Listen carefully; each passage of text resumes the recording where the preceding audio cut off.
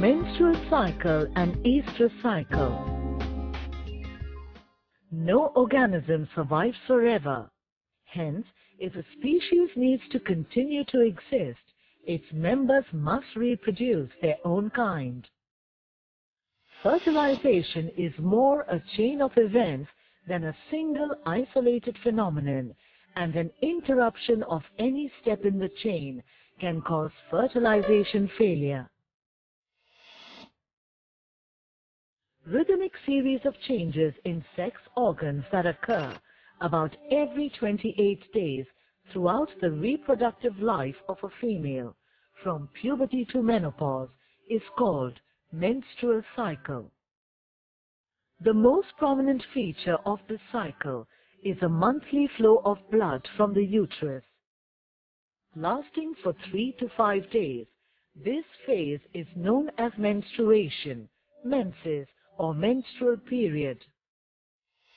Each time the ovum starts maturing, the secondary sex organs commence some growth changes to prepare for the reception of the expected fertilized ovum and the continuation of the anticipated pregnancy. Ovulation occurs about midway in the menstrual period, 13th to 17th day. If the ovum is fertilized in this period, the proliferated mucosa is converted into placenta. If not, the hypertrophied mucosa breaks down. Then the ovary prepares for the maturation and ovulation of the next ovum. Cycle continues. Menstruation, thus, is the cyclic discharge of blood carrying broken tissue materials through the vagina. The menstrual blood contains stripped-off endometrium, mucus, leukocytes, and unfertilized ovum. A menstrual cycle is taken to begin with the onset of menstrual bleeding and ends just before the next menstruation. During the menstrual cycle, major changes occur in the uterus, vagina, breast, and other organs. Also, there is maturation of follicle in the ovary or ovarian cycle. The changes during a menstrual cycle can be divided into 3 phases: proliferative phase, secretory phase, and bleeding phase. After menstruation, the proliferative phase starts with a growth and proliferation of tissues on the walls of the uterus, fallopian tubes, and vagina.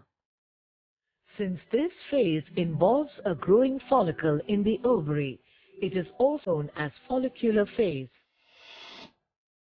The phase extends for 10 to 12 days, by the end of which the ovum is ejected, ovulation from the follicle of the ovary. It involves changes in the uterus and the ovary.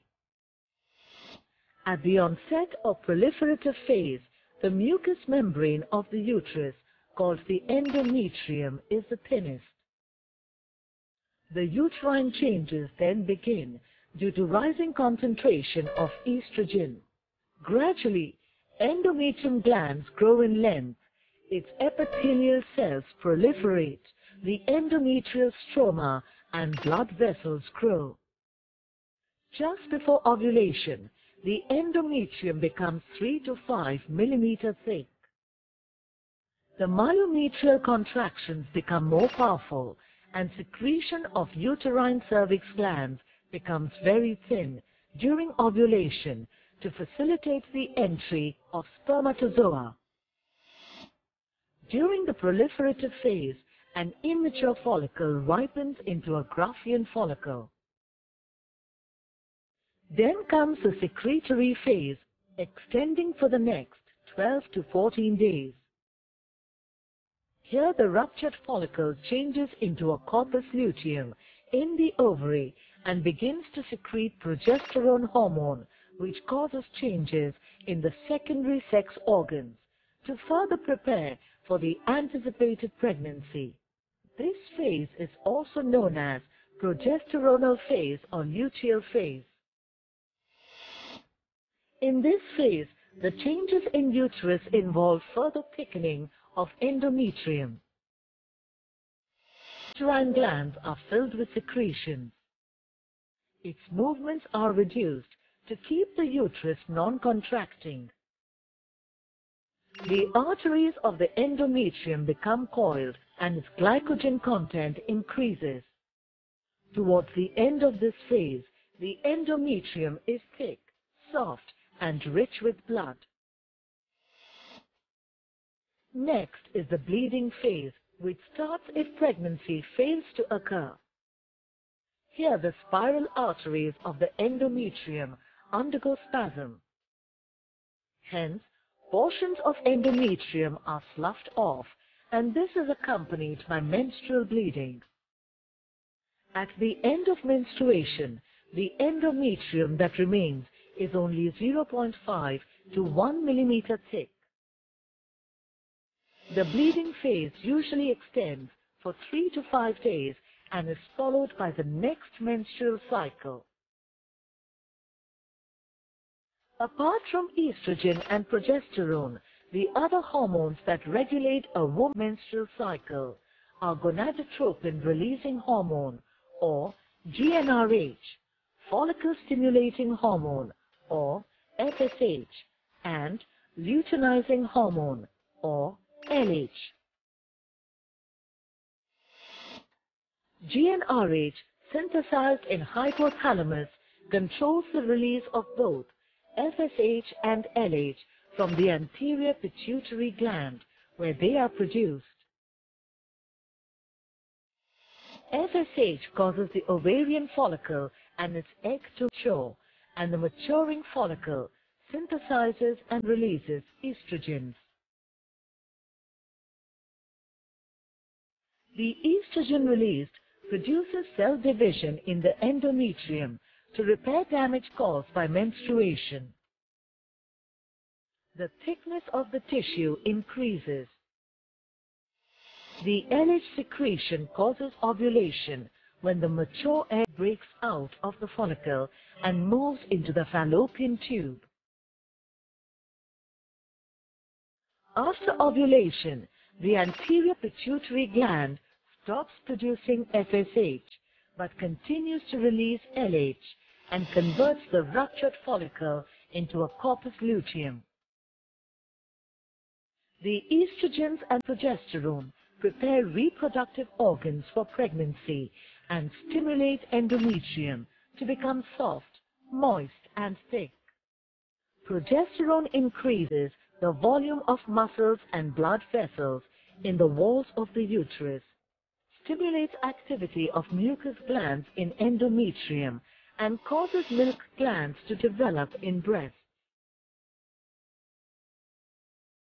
In absence of pregnancy, corpus luteum degenerates and estrogen and progesterone levels decline. Menstruation occurs, making the end of one menstrual cycle and the beginning of another. If pregnancy occurs, the membrane around the implanted embryo secretes a hormone, chorionic gonadotropin, or HCG, on the 6th day after ovulation, that is, 20th day of cycle. It suppresses menstruation and makes corpus luteum the functioning gland. Its hormones keep the endometrium soft, moist, thick, and engorged with blood for pregnancy. The estrogen and progesterone also inhibit FSH, so no new follicles and eggs mature during pregnancy. While the appearance of the first menstrual flow in a woman's life between 11 to 13 years of age is called menarche, the permanent disappearance of menstrual cycles in the life of a woman is called menopause, which occurs normally between 45 and a little over 50 years of age. At menopause, the primordial follicles of the ovary no longer respond to pituitary gonadotropins. Fallopian follicles don't develop, ovulation does not occur, and the possibility of pregnancy after a coitus ceases. During menopause, ovarian failure results in low estrogens and hence raised levels of FSH and LH. The fall in estradiol production leads to atrophy of breasts and vaginal mucosae. Other effects include decline in bone mass, hot flushes in skin, dizziness, fatigue, headaches, chest and neck pains, and insomnia. In case of non-primates, the seldom period during which the female receives the male is called its breeding season. Its sexual activities occur cyclically, outside which the females do not have any sexual activity. Such a cycle is called an estrous cycle. The period between the two breeding seasons is known as an estrus. Some species might have one estrous cycle in one season, while others might have several estrous cycles in one season. Their females accept the male partners only during the estrus. A single estrous cycle can be divided into 4 phases. During prostrus, there is swelling and an increase in the vascularity of the vulva and vagina. The uterus becomes enlarged and its glands hypertrophy. The female organs become suitable for reception of spermatozoa and fertilization of the ovum. The Graafian follicles in the ovary undergo maturation. Estrus is the period of heat, that is, the female receives the male and ovulation takes place. During metestrus, the uterine hypertrophies and its glands have increased secretory activity and corpus luteum develops. In absence of pregnancy, the corpus luteum degenerates and the changes of the generative organs subside. An estrus, from the sexual point of view, is the resting period. In monestrous animals, it lasts up to the next mating season, whereas in polyestrous animals, the resting interval is short, only up to the next cycle. Similar to menstrual cycle, changes in the first half of the estrous cycle are controlled by estrogens and later by progesterone. However, animals in heat experience a brief, strong sexual urge in the middle of estrous cycle and are not sexually receptive at any other time, while receptivity occurs throughout the menstrual cycle. Physically, estrus prepares the female reproductive tract for copulation, whereas menstruation prepares the endometrium for implantation of a fertilized egg.